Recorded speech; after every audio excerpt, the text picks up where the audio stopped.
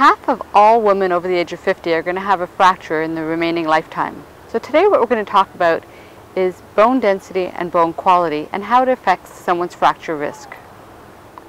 In the people that fracture, what studies have shown is that half of those fractures occur with people that have relatively good bone mineral density scores. So what is it that makes the difference between fracturing or not fracturing? Most recent studies have shown that it's someone's bone quality. Recent diagnostic tools have allowed us to look more deeply into the quality of bone, and that tool is called a peripheral quantitative computer tomography. Unfortunately, it's expensive, it's not readily available, there are a few out there, and so most of your clients will never have the opportunity to have a PQCT done. But I think it's very important that you know about bone quality.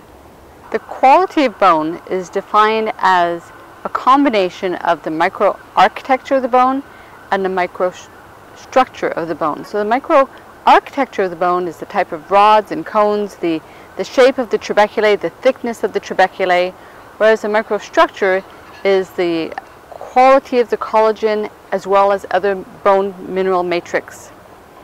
At the 2010 American Society of Bone Mineral Research, there were some really interesting studies that were presented specifically looking at the use of the peripheral quantitative computer tomography tool to look at whether or not women who fractured had different bone makeup than women of the same bone mineral density and the same age group who didn't fracture. In the women who fractured, even though they had the same bone mineral density and they were of the same age group, it was shown by the peripheral quantitative computer tomography that there were fewer plates and there were fewer connectivities between the plates and rods, meaning that there was just less trabeculae, less bone. Although this was not seen when they did a bone mineral density test. When they do a bone mineral density test, it strictly just looks at the density of the bone all the way through, not being able to discriminate between trabecular bone or cortical bone or between thickness of the trabeculae themselves.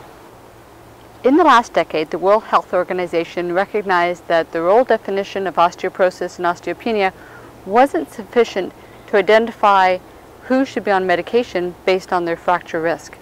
And so they developed FRAX, and FRAX, if you Google FRAX, you'll come up to a questionnaire that looks at a lot of other elements that determines someone's bone health beyond their age, their family history, calcium intake, vitamin D intake, and a number of other things such as smoking,